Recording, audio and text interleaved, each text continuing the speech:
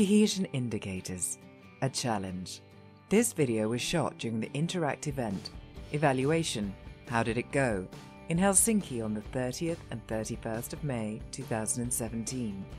The aim of the event was to discuss terms of reference and first findings of impact and operational evaluations. In this video, a representative of the Interreg Northwest Europe program explains how they came up with the indicators for measuring cohesion and which approach to it they developed. The goal of this presentation is to make us step back a little bit from our daily worries and daily operational aspects and actually remind ourselves in which context we are working. Right. We're good? Yes. Yes, a challenging task for me and also the evaluation task force of our program to come up with cohesion indicators. Now, we are very busy delivering our priority axis, our specific objectives, looking into our indicators, where we are in our performance frameworks, etc. But we somehow tend to forget that, yes, we do work in the context of a greater policy, a policy that is about solidarity, sense of belonging, and reduction disparities, diminishing the urban-rural divide, etc. So the goal of this presentation is to refer you back to the roots a little bit, and as I said, take a step back from what we focus on a daily basis. What makes us different from the Age 2020 program, for example, is that we are not very much about excellence. We want our territories to develop, but what matters to us is that it happens on our territories. We have to prove the impact and the net change that we deliver in Northwest Europe, in any other program territory, not necessarily in the entire EU, like the Age 2020. So the where of where the change happens is important to us. Our MC spent a fair deal of time discussing what the actual priorities of the program are.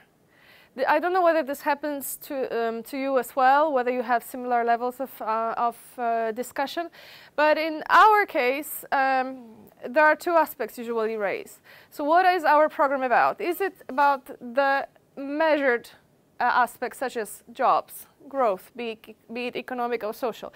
Are we about GHG emission only? Are we about waste material reduction? Or are we supposed to bring those systemic changes on the territory using the job and growth creation and hence having an impact on the territory? So in order to tackle both of those aspects, which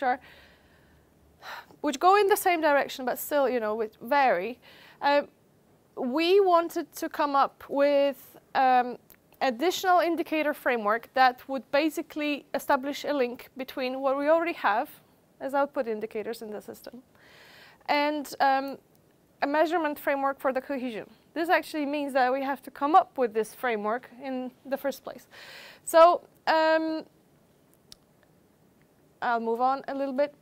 We've basically spoken to our experts, our evaluators, whether this is a task that they could possibly undertake, knowing that our national law actually allows it. We have a framework contract with a consortium for 3 tasks. As I said, 2-step evaluation, operational, and impact evaluation.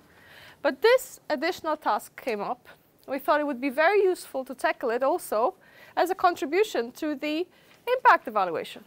Okay? It would give us some more narrative, some more background knowledge to establish our impact, be it envisaged or not envisaged.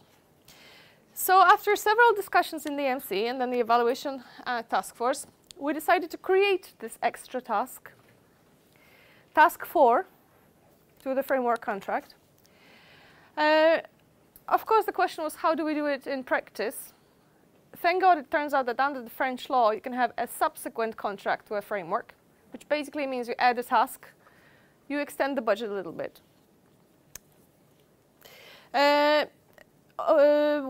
We knew that the person who is actually involved in our consortium could be the only person to deliver this type of job, knowing that it is an experiment. And this particular consultant told us that we could basically look at 3 approaches. 2 of them focusing on data analysis and analysis of indicators that already exist in the EU. One of them was tackled by the Interco project. It's an ESPON-funded project that basically grouped approximately 600 indicators, all existing indicators used by let's say the European sources, and grouped them under the dimensions of cohesion, which I will look into a bit later on. Similar exercise was undertaken by a professor who is crazy about cohesion, called Professor Medeiros. Is apparently Portuguese and often deals and works with ESPON. So Professor Medeiros was not at all involved in the Interco project, but still was very interested in finding or bridging the gap between policy and the existing indicator frameworks. The evaluators told us that they could actually come up with a model that is based on those existing indicator sets and the contribution to impact model, weaving in the projects and what they bring into the territory, into the cohesion and existing indicator frameworks. Now, those existing indicators from the list of 600 would be called the context indicators, so from those lists that already exist. And then we would look into the project contributions, into the cohesion dimensions, which are most interesting for our MC members, namely competitiveness and balanced developments. And these would serve later as the so-called storylines for impact evaluation. The cohesion dimensions as such were outlined by the consultants as competitiveness, balanced development, local development, the geographical aspects, and policy aspects. Very, very broad. Our MC members said that they would, first of all, be interested in competitiveness, but also balanced development. The challenge, of course, is huge, because we have to create clear links between what is defined in the cooperation program. We have 3 priorities: innovation, low carbon, resource efficiency. Then we have those territorial cohesion dimensions, and we have nothing in between, meaning there's no intermediary level that Simon would refer to as strategic areas of interest. And those strategic areas of interest for us are, for example, networks. Okay, the cooperation, all the cooperation aspects. From our program perspective, we have defined those specific areas of interest as innovation capacity, joint governance, and networks as a starting point to the whole exercise, because this is just the beginning. Now, just to present you the whole idea in some kind of graph, so that you know how it's going to work. At the very bottom, we have the 3 priorities of the program, okay? At the very top, we have the storylines, so those 3 dimensions that our MC focused on.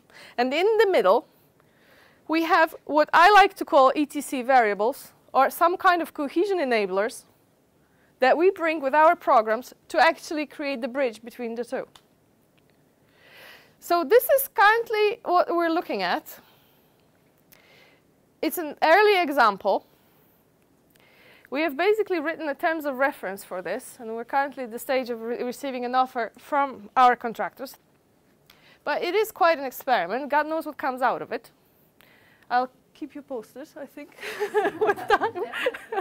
Maybe if we have another seminar dedicated to it. But I thought it would be very interesting to show that we're trying to go a little bit beyond what's expected of us in terms of proving our performance, in terms of our results, etc., and finding a really deep and complex narrative to what program delivers and how it delivers, and the benefits that it actually brings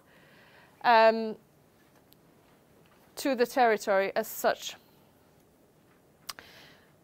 This is where we are at also now. We're currently attributing our indicators to those that are in this big context group. We're looking whether anything is missing. We're also wondering how to monitor the whole thing, because we need project contribution. Basically, projects would need to report on those additional indicators, but we can't really put additional administrative burden on beneficiaries. They already have enough in terms of reporting and claims, and it's largely enough for them. So we're wondering if we require this kind of information, knowing that we have a structured approach, hoping by then, we'll probably ask for this information in the final project report. And we're actually thinking that these kind of criteria or contribution of projects to those ETC variables should have been taken into consideration in the pre-selection. So, voila. What we're going to get out of it as deliverables, we're hoping to get some maps with, like Aspen maps with I was just looking at you and I was thinking, I did talk to you about this, didn't I? But yeah, so hopefully some maps showing how the program has contributed to the developments on the territory. And then we'll hopefully have really good storylines, you know, for projects supported by case studies. But we're still not sure how it's going to work out and whether the outcome will be satisfactory, but at least we're trying.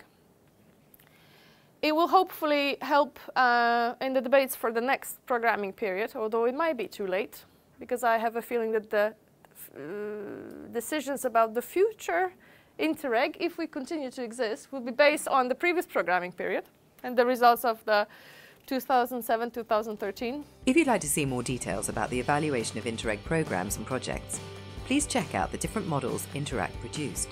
In each of the models, you will find various materials such as videos, guidance papers, Q&A documents, links, and other details.